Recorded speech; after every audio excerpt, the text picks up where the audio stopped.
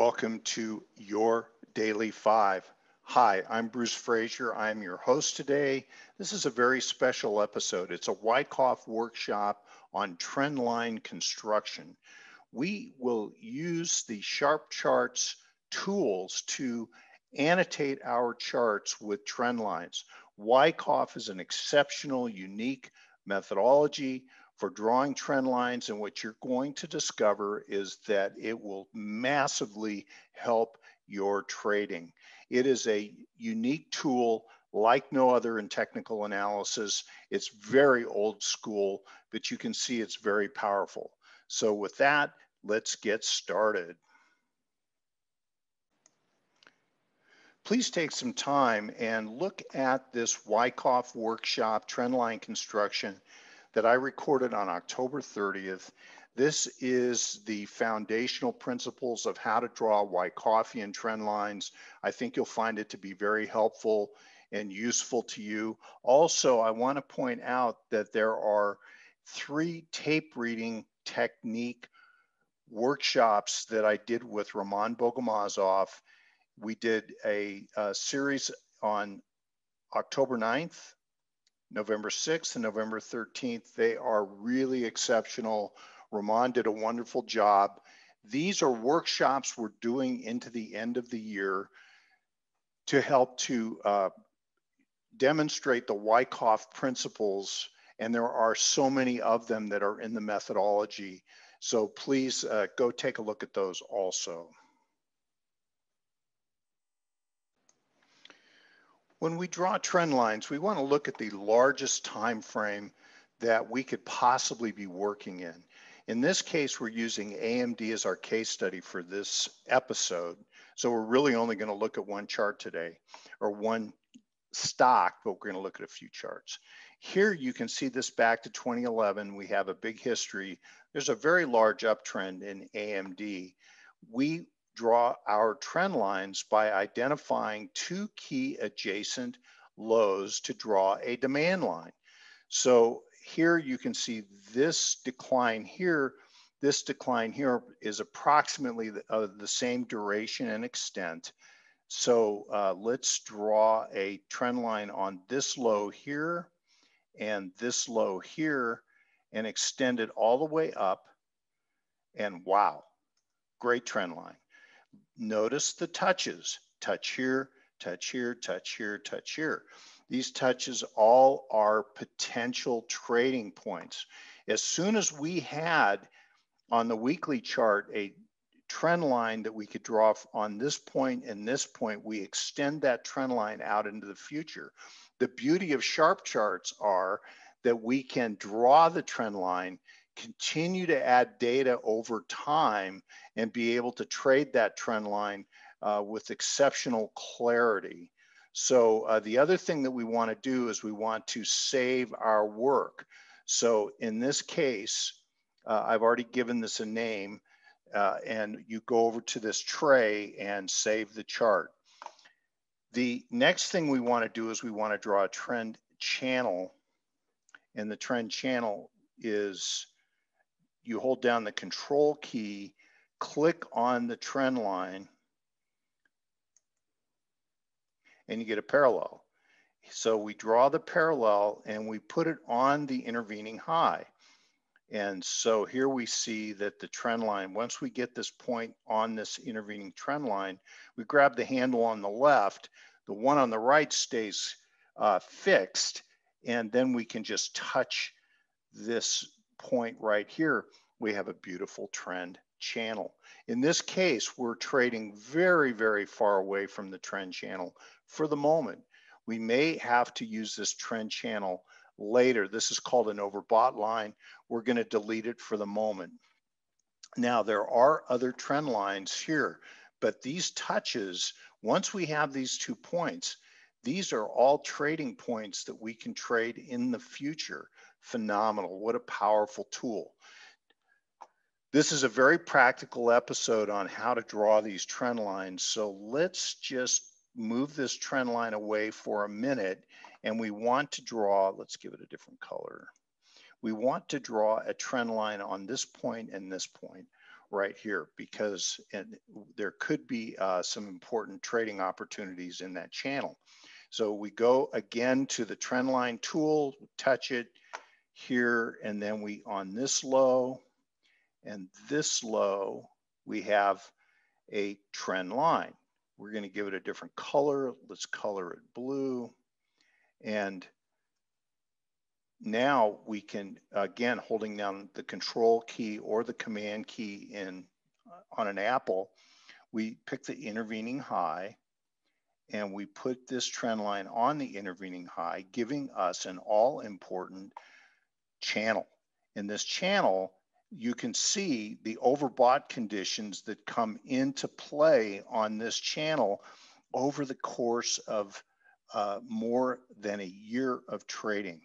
Very, very important.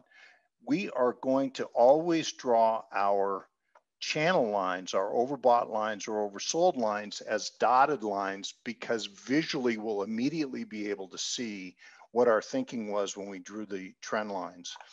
So here is a trend channel that we can work with. Now, the thing is, we want to convert these trend channels to a daily chart, but there's one other trend line I'd like to draw. Reverse use a trend line on this peak right here and this peak right here. Look at how beautifully this picks up the overbought condition right here on this climactic surge in the third quarter of 2020. This is a primary trend line called a reverse use of trend lines. We want it to be a solid line. We'll give it a different color just so that we can keep track of this. And then we'll move this trend line back and put it in place. And we can see here that we've got a series of different trend lines. Now, these trend lines we want to convert to a daily chart. So we go over to our tray or hit Control S and save our work. We click on this X up here, takes us out. All this is saved now. But here's the thing. If we take it to a daily chart, we lose our work. Here's a daily chart of the same time frame. Now, there's a very important reason for us doing this. So I've saved this work. Hold on, I'm going to pause a sec and I'll be right back with a daily chart. I have moved over these trend lines onto that daily chart that we just made. You can see that they're all in here. There's a reason that we do this. And of course, most of you and I, most of us will trade on daily charts. We want to pick up the weekly work. We have a huge amount of data here, historic data, but we want to zoom in once we have these trend lines drawn.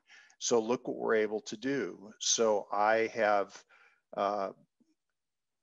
we can just take and reduce the number of periods, or in this case, I'm going to go down to a year, and you can see what happens when we do that. Look, as soon as we go down to a year, we have all of our trend lines that we've drawn historically, and they're all here with the appropriate touches and so on.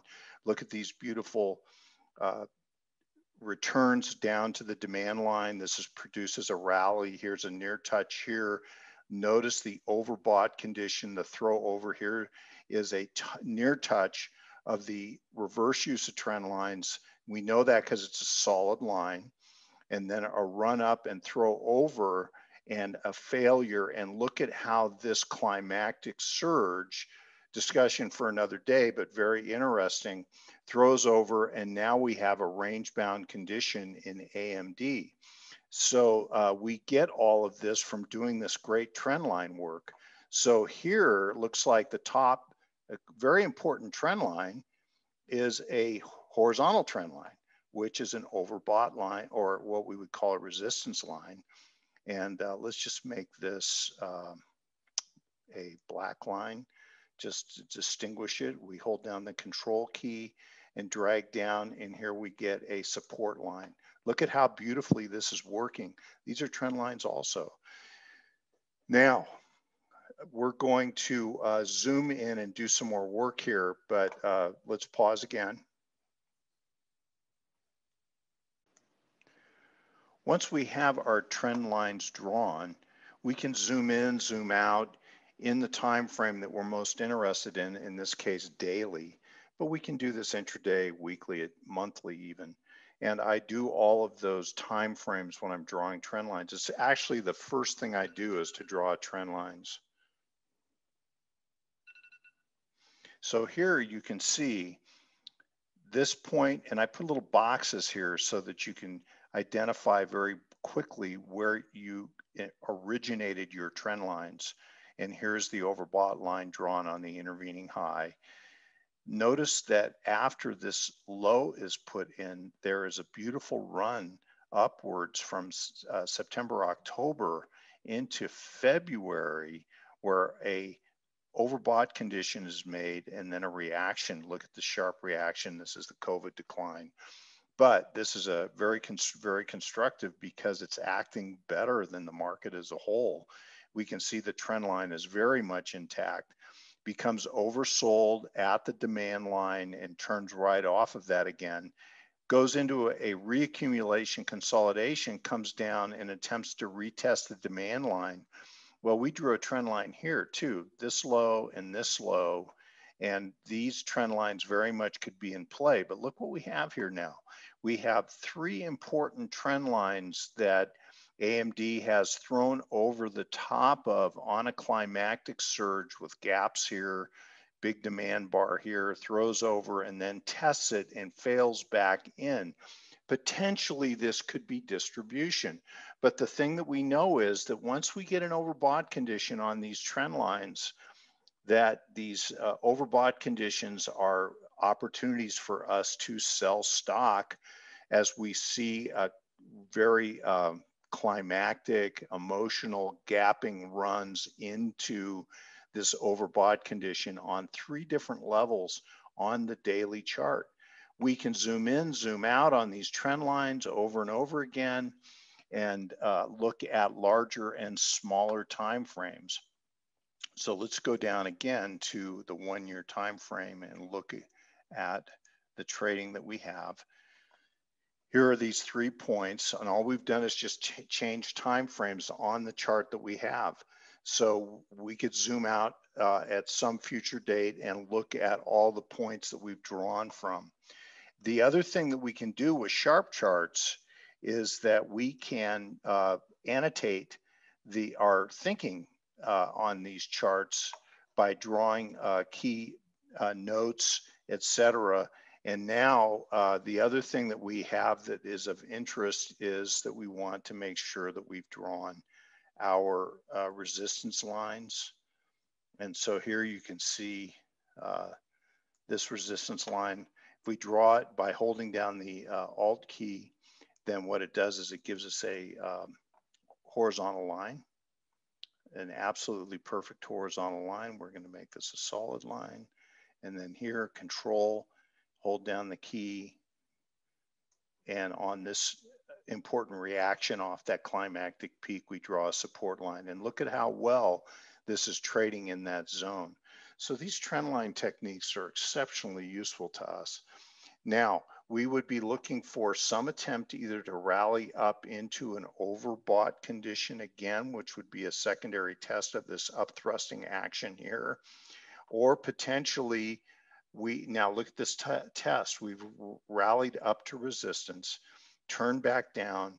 We can see that it's a pretty sharp break, and now the attempt to rally is coming on diminishing volume. So this has at least the look of potential distribution on a minor scale, and that could take AMD down to one of these lower trend lines again, which would potentially create a great trading opportunity from the long side in AMD. So we will continue to look and watch how it trades in the channel here, but now we have what appears to be a range-bound market with volume coming in, and so this trend line work has done an exceptional job of helping us to understand what AMD is trying to do here. And with that, I'll let you go. I hope this was helpful, and we will talk to you next time.